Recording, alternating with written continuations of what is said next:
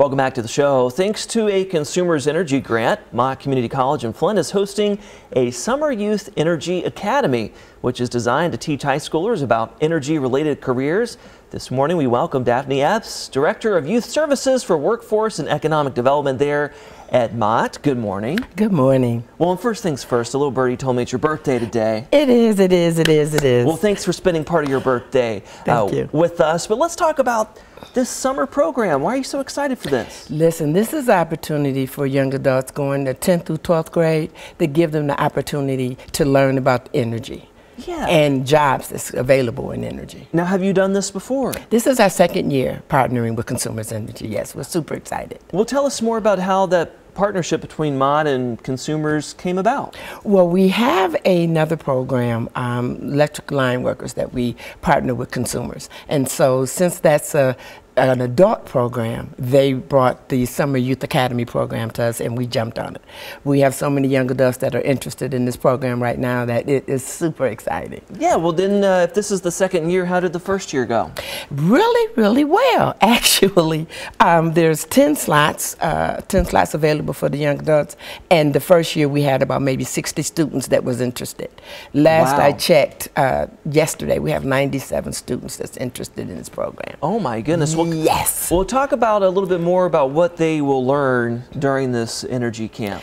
It is a 6-week program, Monday through Thursday.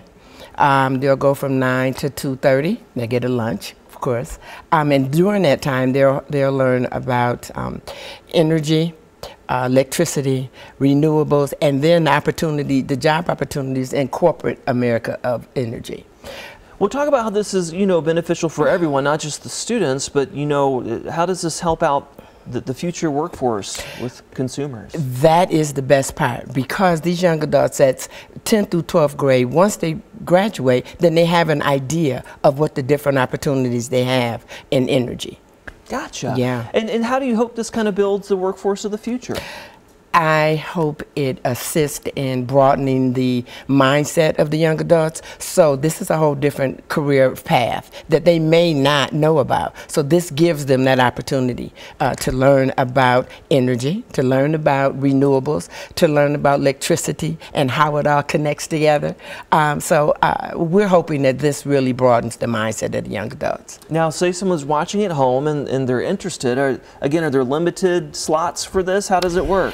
It is. There is a flyer that is up. There's a QR code. There's an application there it is. And the application that the young adults can complete, and it comes directly to us. It will close on April 28th, yeah, if I'm not mistaken. Yeah, you can kind of make it out there on your screen. Applications are due by 6 p.m. Sunday, April 28th, but that QR code right there, if you have your phone out, you can scan that for more information. And again, how many openings do you have for this? 10. 10. 10 this year. Wow. But we're going to go back to the table with Consumers to see if we can broaden that number of students that can participate. Sounds like it, especially if you had more than 60 interested. And how do you whittle it down? Well, there will be, we'll review the applicants, and then we'll get that down to about 25, and then we'll do on-site interviews. Well, great to hear that there's a lot of interest there. Yes, that's the best part. Yeah, we'll share that information one more time for folks at home if they're interested in applying for this. Again, this is a partnership between Mott Community College and Consumers Energy. It's all for the Summer Youth Energy Academy.